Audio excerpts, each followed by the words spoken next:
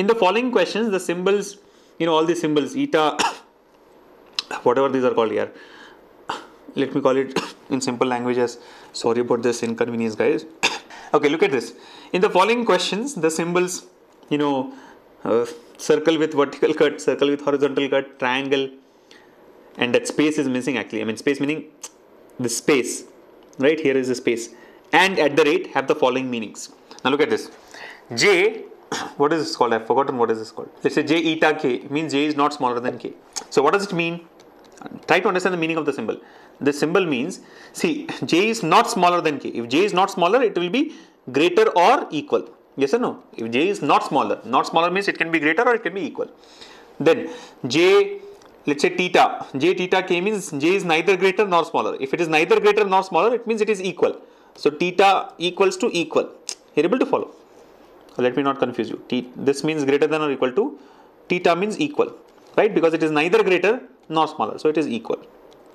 Okay, next, J delta K means J is not greater than K. So delta means what? See, delta means not greater. If it is not greater, it can be lesser or equal. So less than or equal.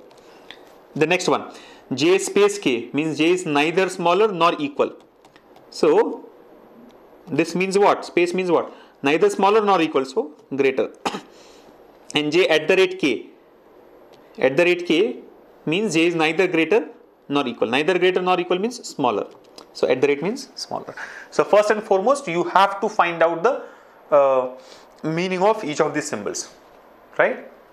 You have to find out the meaning of each of these symbols.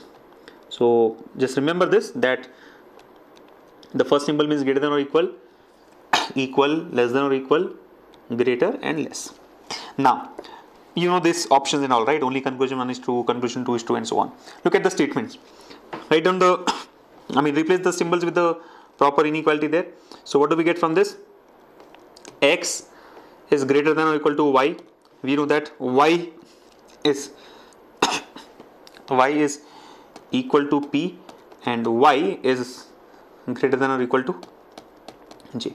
Similarly, replace these conclusions. Here the first conclusion says X greater than J. The second one says P less than or equal to X. Now look at this. First conclusion, X greater than J. See, if you connect the first and the third statement here, we know that X is greater than or equal to Y and Y is greater than or equal to J. Right? So what do we get from this one? X greater than or equal to Y and Y is greater than or equal to J. So answer should be what? X greater than or equal to J. Right? X is greater than or equal to J. But what is given here? Only X greater than J is given. So the first conclusion is wrong, right? Because X is not greater. X is greater or equal. Look at the second conclusion. P less than or equal to S. See, we know that Y is less than or equal to X. From the first statement, we know that Y is less than or equal to X. Y less than or equal to X. And P is equal to Y. So if P is equal to Y, Y can be replaced with P, right? Y can be replaced with P here. So Y less than or equal to X means what? P is less than or equal to X. So second conclusion, P less than or equal to X is true. So your answer should be only conclusion 2 is true. Option 2. Alright. Very easy. Quoted inequalities in my view is the easiest topic that you can get in reasoning, right? One of the easiest topics. You just have to remember those 3 rules that we have discussed in the videos. Okay, so let me just learn the symbols by heart because I am now going to clear the screen and all this will be lost. I don't want to repeat it again. So greater than or equal, equal, less than or equal, greater, less. Okay, let's go to the next one. So you know the meanings, right? This is greater than or equal, equal, less than or equal, greater and less. Now first one, C space D means C is greater than D. If you want, you can directly connect now, right? So D theta M means D is equal to M and M at the rate means what? Less than Q. What are the conclusions?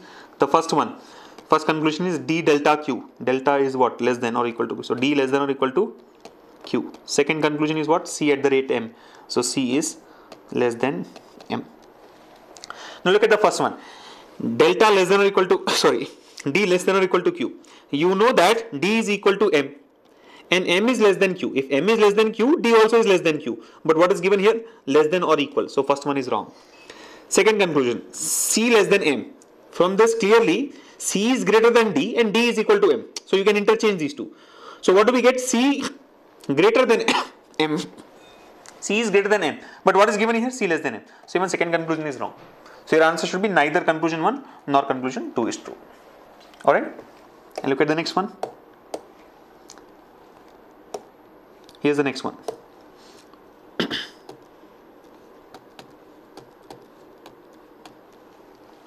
So statements here, P at the rate L, so P less than L, L at the rate B less than B, and B delta R. B delta R means what? Less than or equal to R. First conclusion, R space L means R greater than L. First conclusion. And second conclusion is what? B space P. So B greater than P. Right? Now look at this. Is R less than L? Yes, very clearly from the statement, when you compare R with L, what do you see? R greater than or equal to B, B greater than L. So the common inequality between these two is what? Greater. So R greater than L. So first one is correct. Second one, B greater than P. Again, when you compare B with P, what do you see? B is greater than L, L is greater than P. So B greater than L, L greater than P means what? B greater than P. Second one also is true. So your answer for this one should be option 5. Both conclusion 1 and 2 are true. So quantitative inequalities is simple, nothing complex about it. The only thing which some of you misunderstood here is that this is a missing symbol. It's not a missing symbol, it was space. And same space was given in the conclusions as well. Alright.